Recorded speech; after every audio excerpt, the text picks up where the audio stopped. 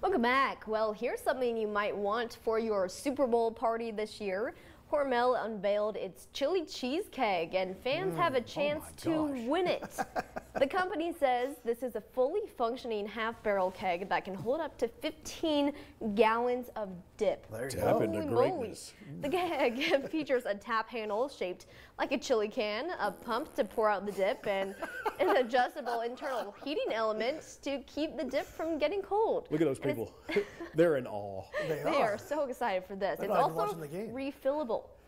Ooh, and there's a sweepstakes page set up at HormelChiliCheeseKeg.com where people can enter to win it. You have until February 6th. You better get cracking on this. Did you see what it says at the bottom of the fine print? There's the website. It's over right over 1,000 servings of Hormel chili cheese. And they will even deliver it to your home on Super Bowl Sunday if you win. So there you go. You'll deliver after you eat all that too. That'd be awesome. You know, if your birthday happens to be on the Super Bowl, you can maybe fill it with chocolate and put ice cream and cake and stuff. Somebody's having a birthday. Who could it be? I don't know.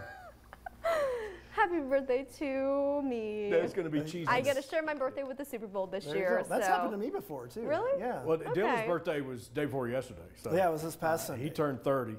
And then we're going to be celebrating on February the 13th with our little Valentine, our little cutie pie, Emma Benson with a Hormel cheese keg. Yeah, that'd be great.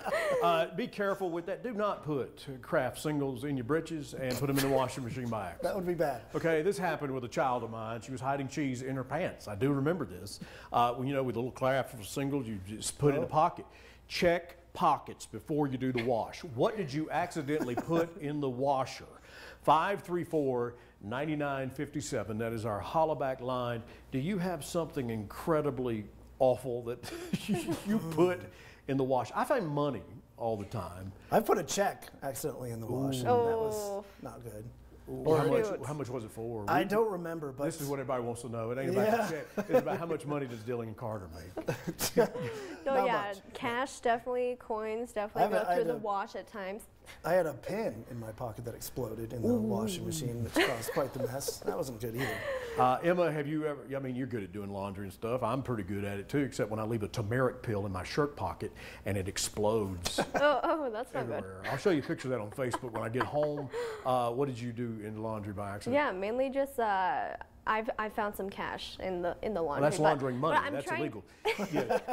I've learned to be better at checking all the pockets before I put my laundry in. It's when you get kids, I'm telling you, they'll sneak stuff in there. A lady called me this morning, told me she put frogs in the washing machine. Excuse me?